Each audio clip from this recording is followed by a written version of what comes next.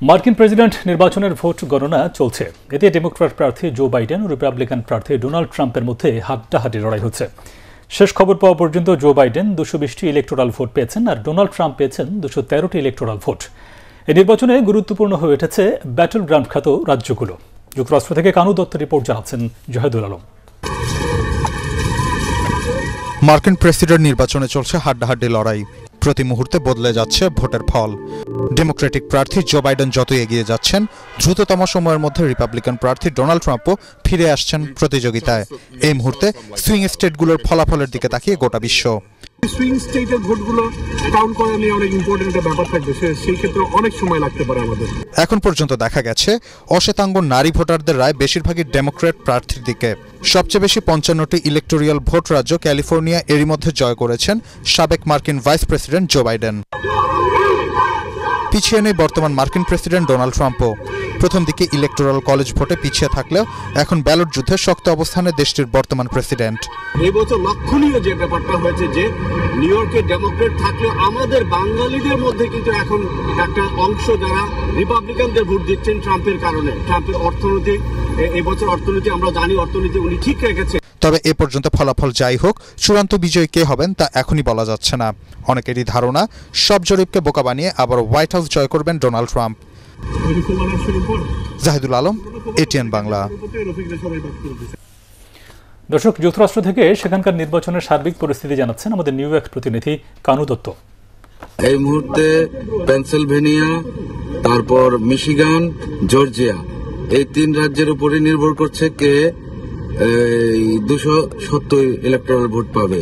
তো এখানে যে পরিসংখ্যান আমরা দেখতে পাচ্ছি সেখানে 3টি জায়গাতেই প্রেসিডেন্ট ডোনাল্ড ট্রাম্প এগিয়ে আছে।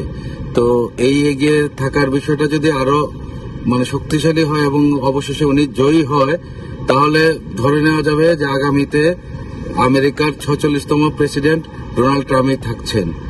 এদিকে প্রবাসী বাংলাদেশি যারা ডেমোক্রেট ছিল এতক্ষণ, জ্যাকসনাইট, তারপর উডসাইডে, জামাইকাতে, তো তাদের সঙ্গে আমার কথা হয়েছে, তারা অনেকটা হতাশ।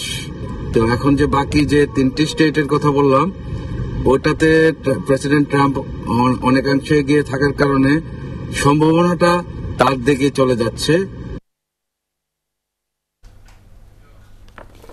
মার্কিন প্রেসিডেন্ট নির্বাচনে জয়ের ব্যাপারে আশাবাদ ব্যক্ত করেছেন রিপাবলিকান প্রার্থী ডোনাল্ড ট্রাম্প। নির্বাচন পরবর্তী প্রতিক্রিয়ায় হোয়াইট হাউস থেকে সমর্থকদের উদ্দেশ্যে দেওয়া ভাষণে দেশবাসীর প্রতি কৃতজ্ঞতা জানান তিনি।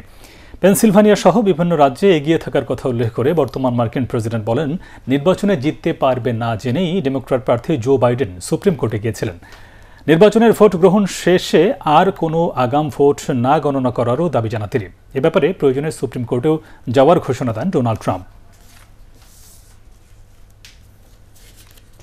You know what happened? They knew they couldn't win, so they said, let's go to court. And did I predict this, Newt? Did I say this? I've been saying this from the day I heard they were going to send out tens of millions of ballots. I said exactly, because either they were going to win, or if they didn't win, they'll take us to court. So Florida was a tremendous victory. এদিকে জয়ের ব্যাপারে প্রায় 100% আশাবাদী Democrat প্রার্থী Joe Biden. নির্বাচনে বিজয়ের জন্য প্রয়োজনীয় 270টি ইলেকটোরাল কলেজ থেকে 65 ভোট দূরে থাকা অবস্থায় দেয়া ভাষণে সমর্থকদের প্রতি কৃতজ্ঞতা জানান তিনি। তবে শেষ ভোটটি গণনা না হওয়া পর্যন্ত সমর্থকদের ধৈর্য ধরার আহ্বান জানান সাবেক এই মার্কিন vice president. We believe we're on track to win this election.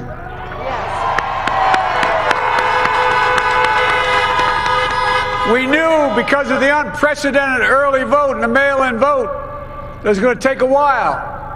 We're going to have to be patient until the hard work of tallying the votes is finished. And it ain't over till every vote is counted, every ballot is counted.